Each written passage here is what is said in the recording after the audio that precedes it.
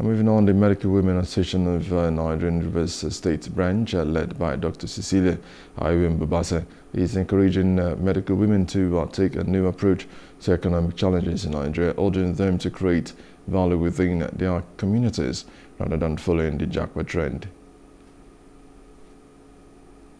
We want to take a holistic approach the way we do things. You know, what we do is mainly for women and children. So now, how do we transform our communities? Well, what every one of us is looking at now is how we can japa, how we can travel out. Why there are so many opportunities in Nigeria? Why can't we start small, build up, and become greater? So we want to see how we can influence our community, how we can advocate, how we can create more awareness that there are actually opportunities in this country that we can leverage on and do much, much better than traveling and becoming slaves in other countries. So I believe Nigeria is for every one of us. We need to lead our community, we need to transform our community, we need to make our community a better place for everyone to live and have that opportunity to also do much activities. Women that they are the change makers. We are the ones to make the change here.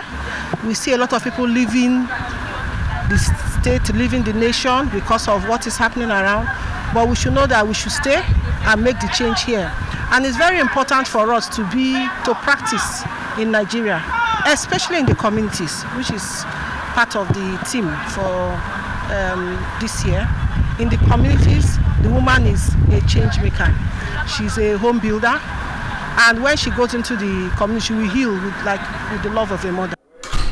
The Managing Director, Dr. Itunu Akinwari, emphasized the importance of women creating opportunities and becoming change makers, while the Commissioner for Health, Daisy Ore, commended the medical women in Rivers State for their impact on the health sector and service quality.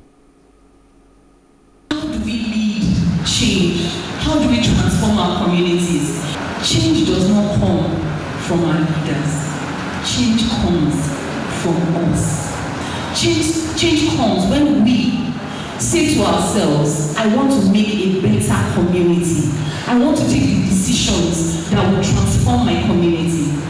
When we run away and we go, who takes care of those people in the villages that have no access to healthcare? The only way is when we lead change to transform our community, transform our industry, and transform our nation.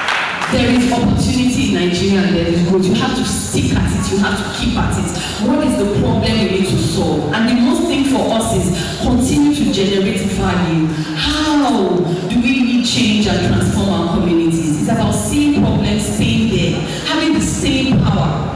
One of the critical problems that we have in Nigeria, I think, is we don't add value to things. We just want to consume.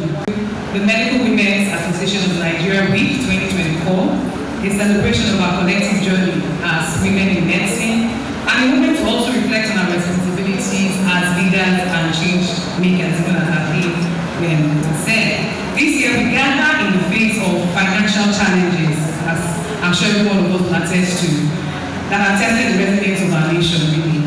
But as women and as professionals and as community leaders, we have always found strength in adversity. It is in these trying times that our leadership is most needed, not only in the hospitals, clinics, and labs where we work, but also in the communities that depend on us for hope, guidance, and care. The 39th Medical Women's Anniversary theme this year is Women in Medicine, leading change and transforming communities.